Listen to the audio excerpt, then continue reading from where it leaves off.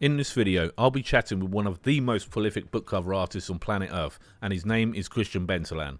We discuss the techniques used in this piece and the trials and tribulations of creating a full-time art career. Hey guys, welcome to the video. My name is Dean Samad, I'm a pro horror artist from the UK, and you're tuned in to photomanipulation.com. If you're new here, welcome. We're not your typical Photoshop channel, we specialise in photo manipulation, digital art and advanced Photoshop techniques. If that sounds like your kind of thing, be sure to like and subscribe as we put out new videos Monday to Friday. It's free, easy and really supports the channel. Let's roll the video, enjoy.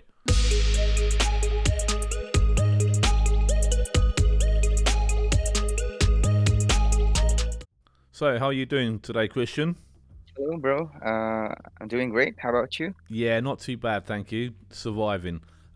For the audience, can you tell us, please, what you do professionally in the art world and how you got into it, please? First of all, I want to say thank you for having me here. I'm Christian and I'm a book cover artist. Before I got here, I was into music, and then suddenly I realized at the end that I love the art route the most. Okay, so you had yeah, an interest in music, and then you thought, art is where my real passion is. yep, where the money is. Okay, I hear you. And so you're working on a piece today, a haunted house, I gather. Is this a personal piece, or is this one of your commissions?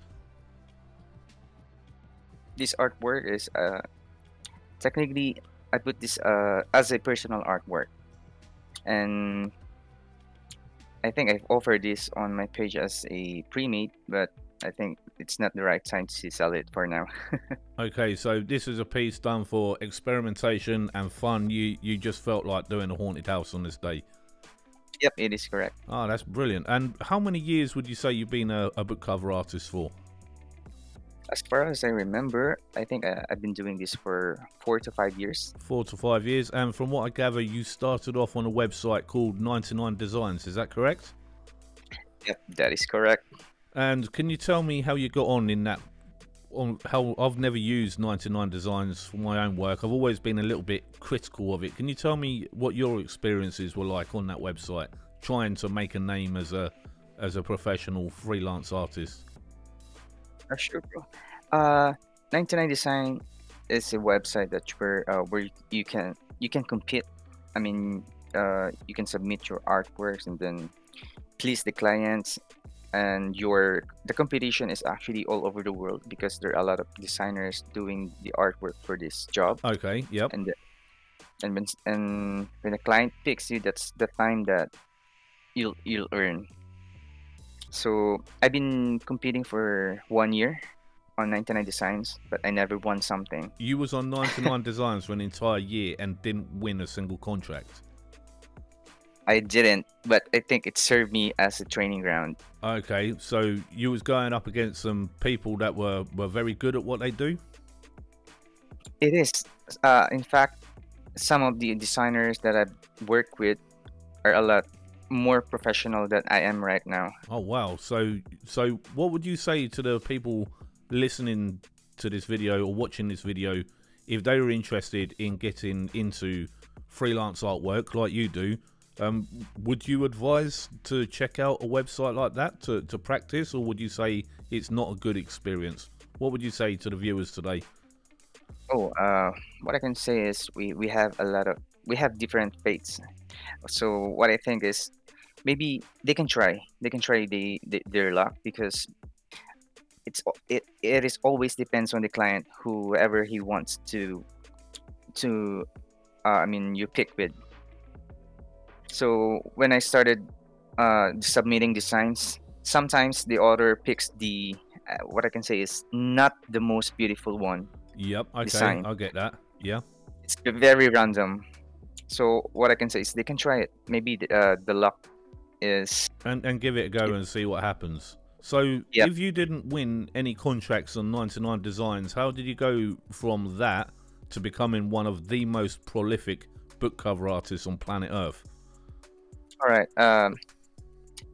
After a year, I think let's say 1.5 years on 99 Designs, Yep. I met this person, Shana Festa, one of the clients on that site. Okay.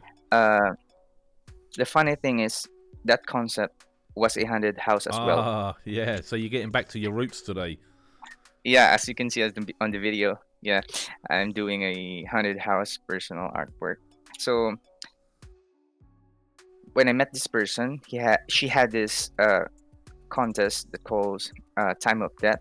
Okay. Yep. Uh, I actually remember that piece. I remember that book cover. All right, and then out of luck, I won. I never expected about it, and then she is a very, very, very kind person because after I won, she never forgets me. Actually, she's the one who led me into the indie industry. I didn't know that there's a lot of indie authors on Facebook. Yep. So she introduced me to every groups, every pages, Oh, that is very, very kind. every person. Yes, including you, bro. I should remember. Yep, yep. I remember. What was it called back then? I think it was called Art System Photoshop. I sent you a copy, didn't I? Way back then. You did. And to see how far you've come and the volume of work that you get in and the profile that you've achieved is amazing in that short amount of time. It really is. Thank you so much. What I'm going to be asking now is a couple of bits here.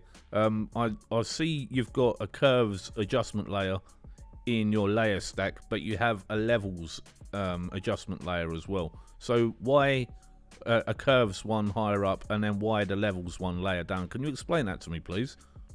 Sure, bro. First of all, I use curves only for contrast, for highlights, and because it serves as a contrast adjustment. Okay. For curves. Yep. But for me, levels are for depth. For depth. It serves. It serves as a as a blending tool for me. Okay. As you can see here, yeah. As of the moment, I've been playing levels. So before particularly the output levels there. Yes. So it will make the scene like it is blended. So so you use the curves for the, did you say the contrast? Yep. And then the levels for depth, for creating the depth of field where the background dissipates and gets lighter, as opposed to being stark high contrast in the foreground. It is just my preference. Ah, okay. So, yeah, that's interesting. I'm ashamed to say that I hardly ever use curves, even though curves are the best for most things. I've just been such an old fuddy-duddy, stuck in my ways for years using levels. But since I've been working on this channel and I see how you guys work, I'm like that. Oh, okay. I'm going to steal that trick. Can I just jump in really quickly? I see you've got a fancy brush here. Is this one of the built-in brushes on Photoshop, or is this a download? What's going on right here? Oh, actually, this brush that I use on that scene, I think I got it from an artist that I found all over the net. Okay, was this like a free download pack or something? Like, can the viewers watching today get this brush pack?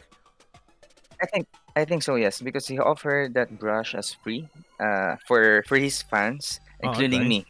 So I think it's a great opportunity to try one of his brushes. Okay. So, yep.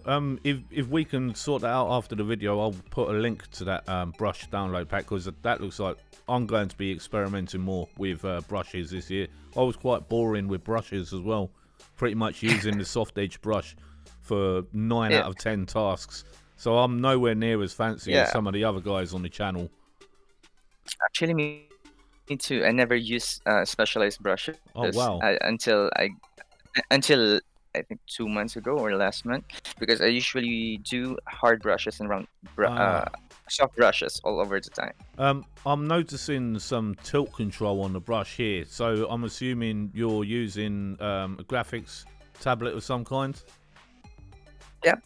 I've been using Wacom Cintiq. And for the audience, for anyone that doesn't know, that's where the Wacom Cintiq is where you're kind of drawing directly onto a screen, yeah? Yep, it is. Why is that better than a traditional tablet where you look at the screen and then draw onto the tablet? I know it may seem obvious, but some people may want to know. How has it improved your workflow? Well, actually, it improved me a lot in terms of efficiency, Yep. and actually, it improved my skill as well. Because when way back, I've been using mouse only. Yeah, I'm Mouse. still in that camp. I'm still in the only mouse camp. Here's a funny story for you. I brought a Cintiq 2 years ago, and it's still in the box. I've never used it, Christian. How mad is that?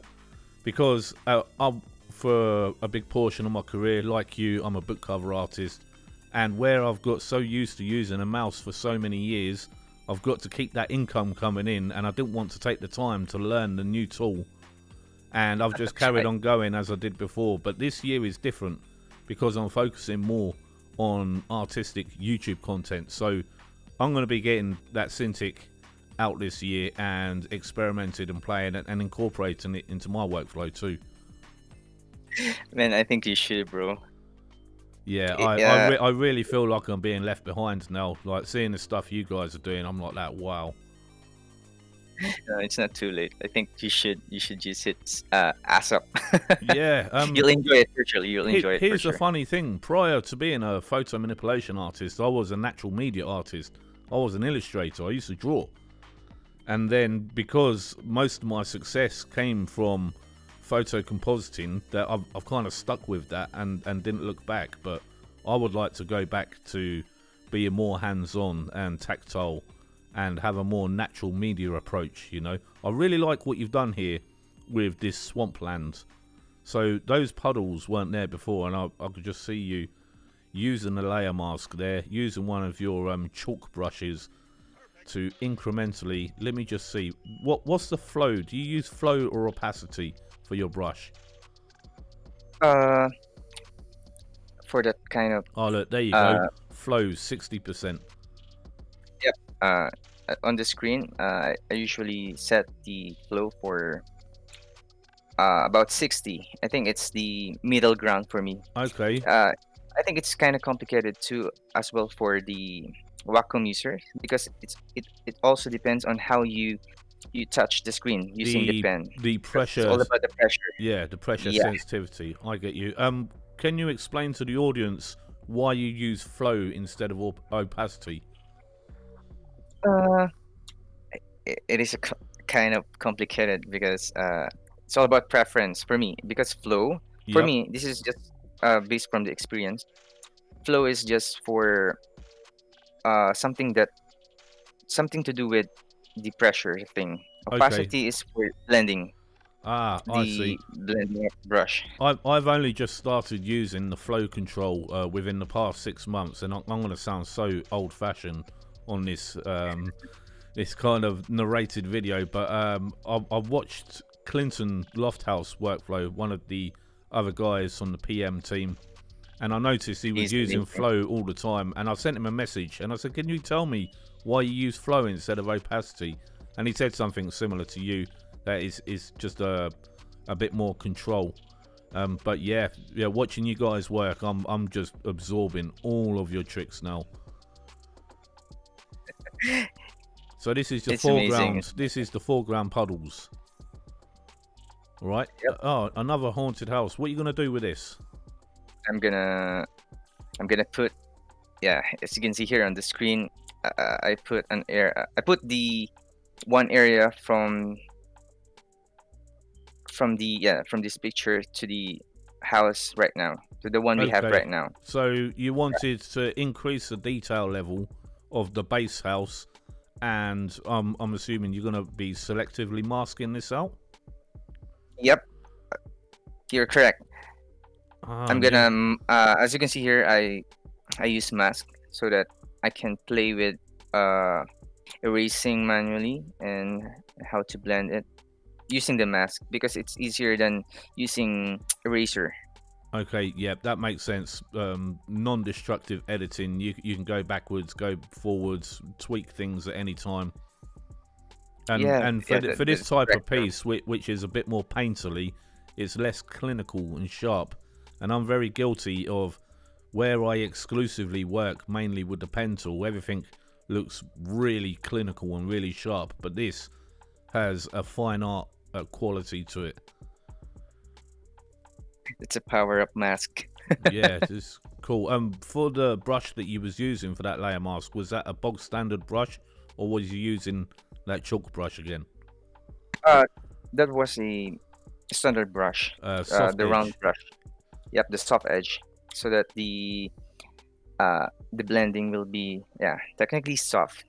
And can you So explain? Sorry, Christian. Can you explain to the audience what's going on with these clipping masks? Why you like to use clipping masks?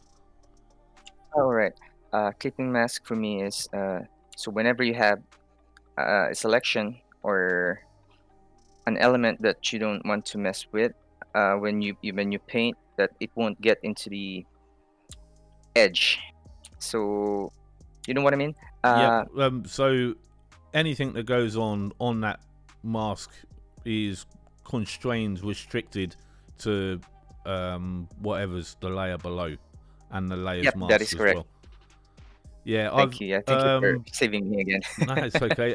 So yeah, clipping masks. I've started using them more. I use clipping masks a lot for working with hair and keeping the hair elements within the figure below. But I've been using. But the reason why I don't like to use clipping masks loads is because I like to move a lot of layers up and down. And if you move a layer between that clipping mask, it knocks the clipping mask off. So a lot of the time, it's gonna mess the layer.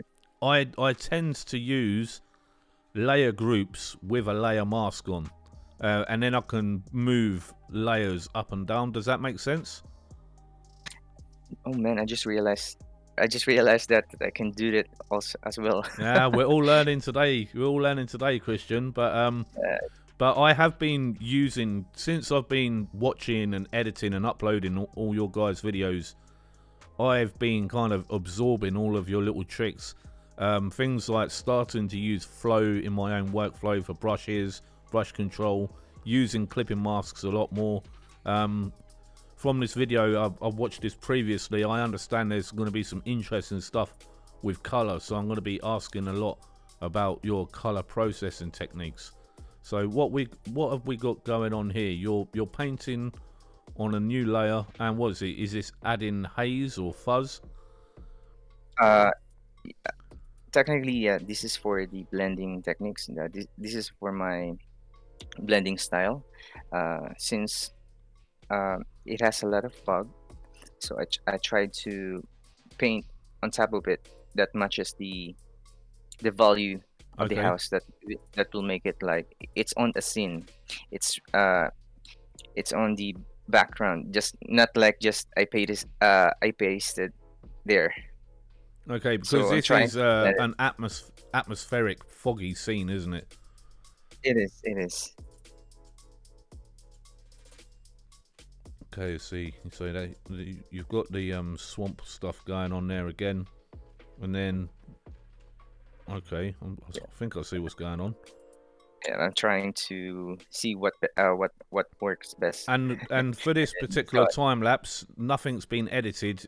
All of your kind of experiments, and you know, you've tried some things and then you got rid of it, and then I think that's a better representation of the artist's workflow than having a polished tutorial that's everything's 100% clean and edited. Do you know what I mean on that?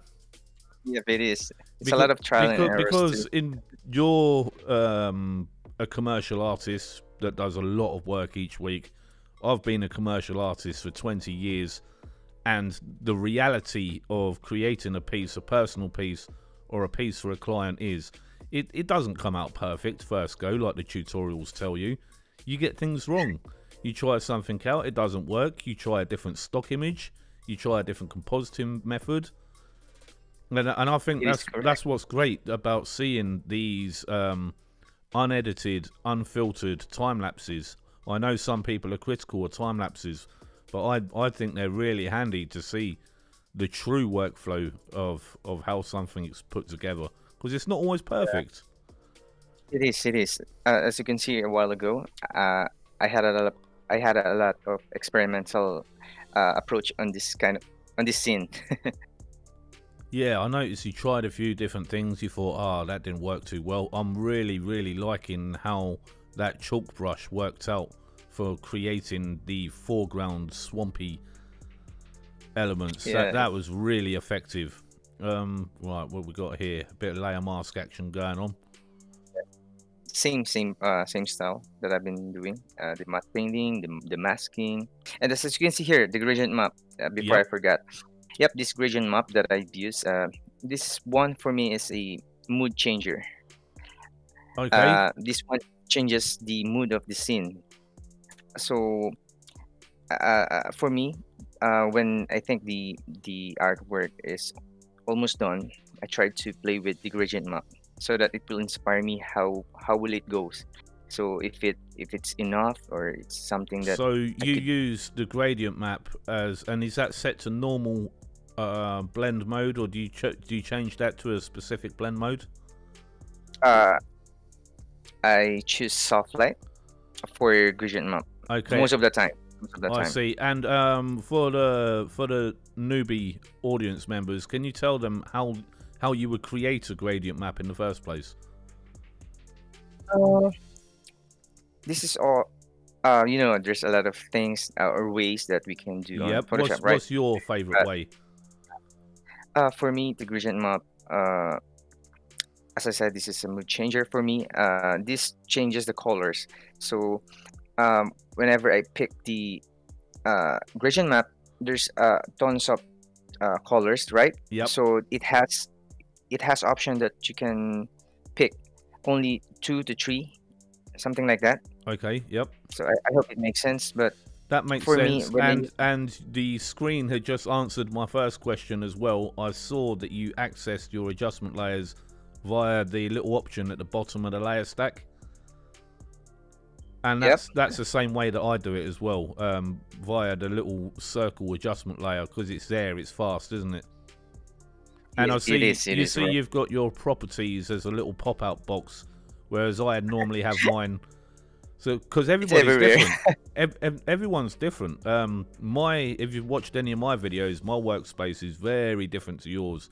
Abby's got her layers on the left, which is just complete madness.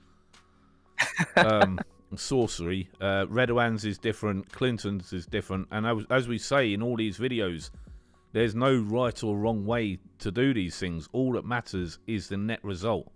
And sometimes, we get critical comments saying, oh, you're doing this wrong, or that's faster. But, we do what we do to create the results that we want. It may not be the fastest or most efficient way, but we figure it out in our own methods, and we get there. But I think that all that matters is the net result. Of course, you are a commercial artist, so being fast is important, because speed is money, isn't it? It is, and time is gold. And you got it right, bro. There's a lot of different ways uh, of using Photoshop. As long as the product is good, I think it's good to go. It is what it is, I think. Yeah, and I'm always amazed at how fast you put these composites together. It's much faster than my workflow.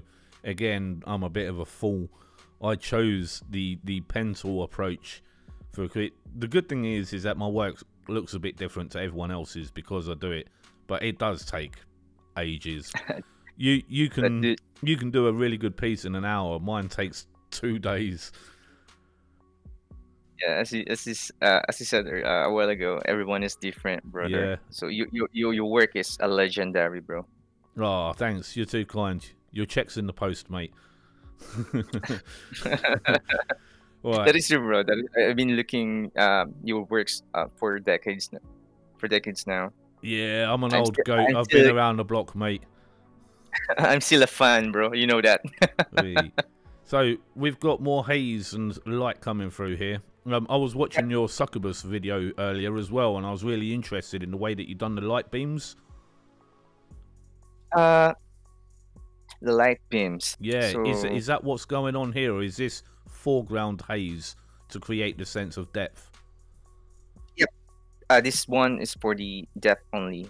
So for the light beams, I think we're gonna find out later because I think Ah, I did that kind of technique. So yeah. for now, what I did is the haze so that it will look more blended than the earlier stages.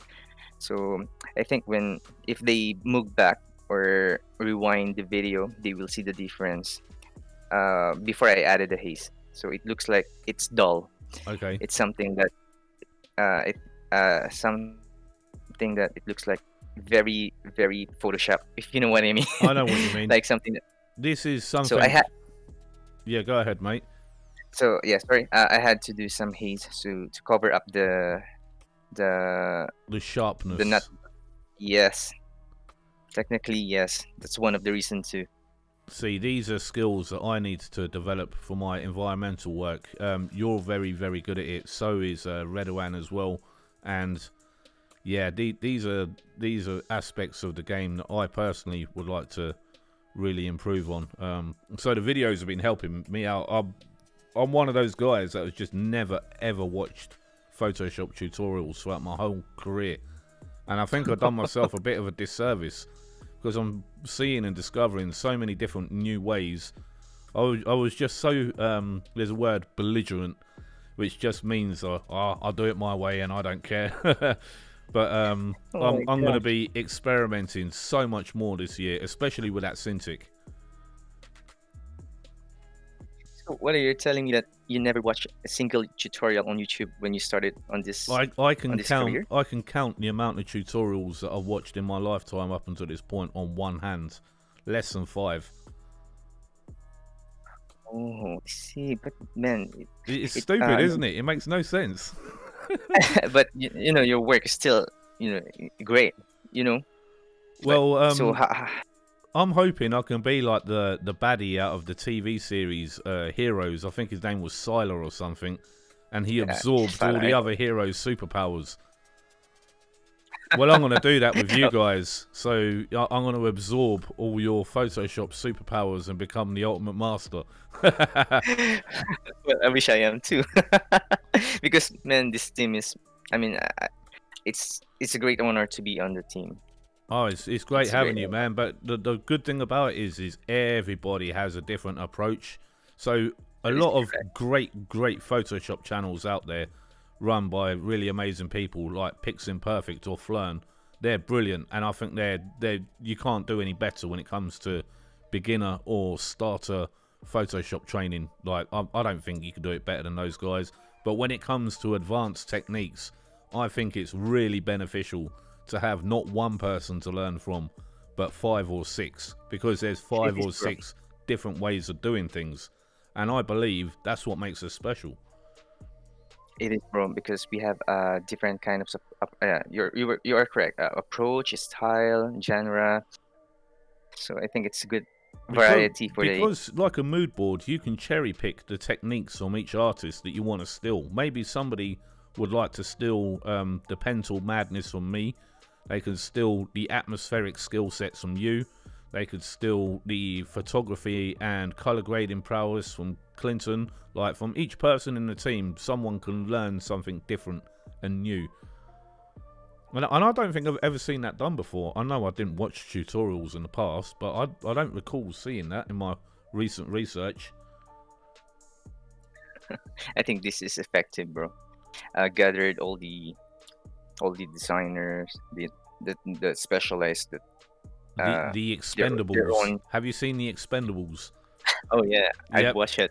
Yep, the Expendables of photo manipulation. Right, this looks really interesting. What's going on here? Can you explain what you're doing and how you're doing it? So this one is what we talked about earlier, the light beam, right? What I call this one is a color dodge. Are you familiar with color dodge? Yep, I'm familiar with color dodge. Yeah, I usually use it for my past works like fantasy, most likely for apocalyptic genre. So this one actually for every genre, this works for different kind of areas. So as you can see here, it looks like the house already has a light, right? Yep. It's because of the color dodge. On top of it, it's hard to explain it. because So you have more than one layer. So you may have one layer that's color dodge, one that's hard light, and you build up those layers to create that rich glove yep, effect. it is, bro. It is. Okay, that's cool. I like As that. I've seen Clinton Lofthouse use this technique quite a lot as well, and it's very effective. it is a great element to use on. Okay, this on is an interesting.